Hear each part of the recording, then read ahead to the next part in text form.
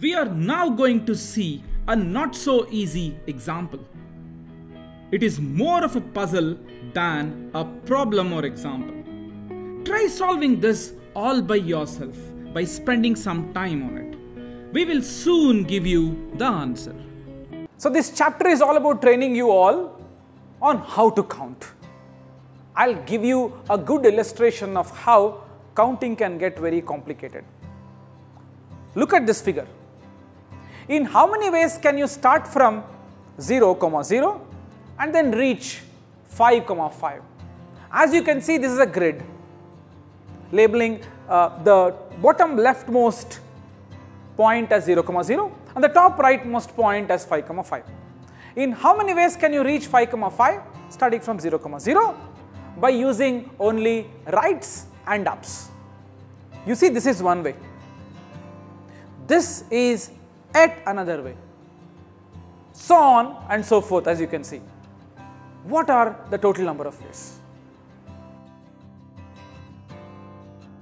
Probably the problem that I just now stated is easy. Some of you could even figure out the answer. We will discuss the answer later. But I want to give you a complicated version of the same question.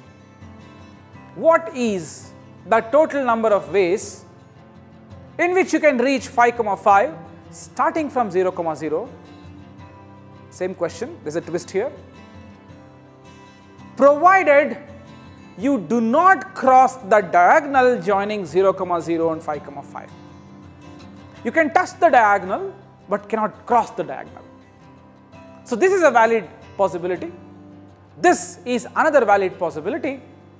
And this one, as you can see, it's crossing the diagonal, is an invalid possibility.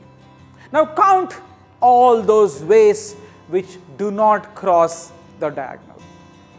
If you think the answer is whatever was the answer without diagonal by 2, you are wrong.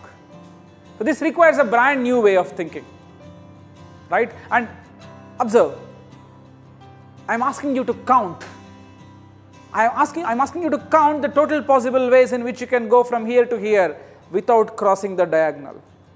This is one of the most important questions in computer science. We will see more of it at the fag end of the chapter, but I am just trying to illustrate to you all that counting can get extremely complicated at times.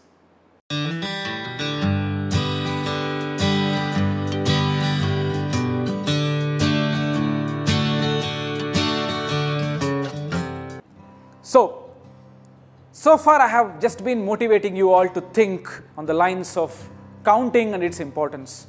I even illustrated an example which is non-trivial.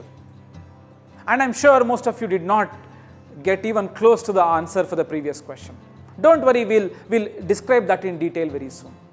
Now, let us go very slowly and try helping you all. I'm going to help you all to count from using some of the basic questions.